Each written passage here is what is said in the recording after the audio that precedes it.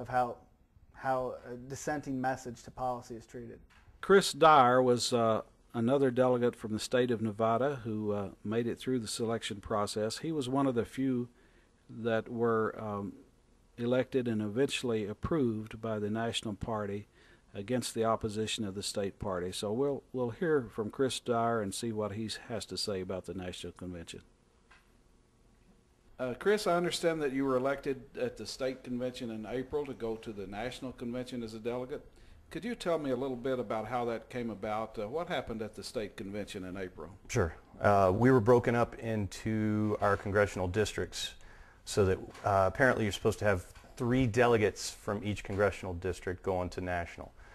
So Bob Beers and Dave Gibbs ran the election in Congressional District 1. We had about, I want to say 8 to 10 people that put themselves out there as nominees.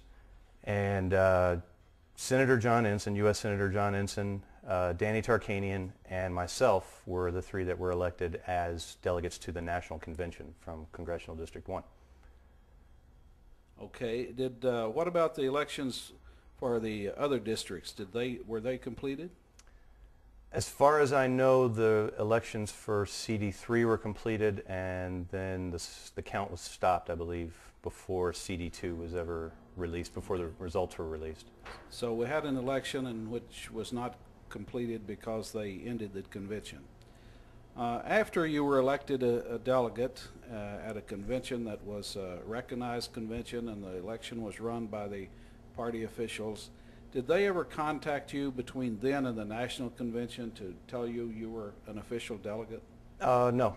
The only contact I had from the party after I was elected as a delegate was a letter from the state chairman saying when we were going to have the second convention. I believe the date that they set was July 27th. Okay. That's the only other contact I had. And that convention never happened, is that correct? Correct. There was another convention that some of the delegates held in June, and I attended that one, and then the July one never went off. Why do you think they stopped the convention in April, midway through the elections? I don't know. I was running around making phone calls. I was pretty happy with the fact that I was elected as a national delegate, so I missed a lot of the things that I read that were going on. I know that I had an advertisement myself because I was a congressional candidate. I paid for an advertisement in the program and up on the video screens. And we were kind of under the impression that they wouldn't be able to get that advertisement in. So when they did, my wife and I very happily went up to Sue Loudon to give her our $500 check for getting that ad in, and she seemed pretty distracted at the time. Apparently during that time was when she was working on a way to try and end the convention early, or on time, if you believe what they say. Okay, so you were elected as a delegate, and then you were never notified by the party about your election. What happened to, you actually went to the National Convention as a delegate. How did that come about? I had already planned to be in Minnesota.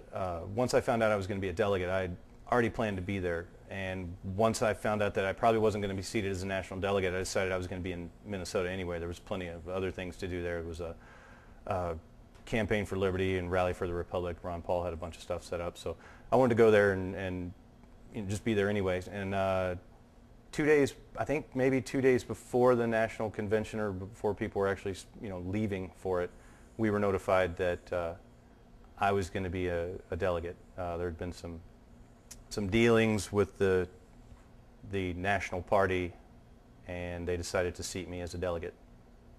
Okay. So you were one of a very few delegates who were seated who were not the party favorites, is that right? I don't know if I'm a party favorite. Some people in the party like me, but yeah, it seemed like originally the plan was not to seat me as a delegate, and I guess I was part of a compromise. Tell us about the National Convention. When you arrived at the convention, what happened exactly? Well, I got kind of a chilly reception. The state party chairman was there along with some other folks from the party.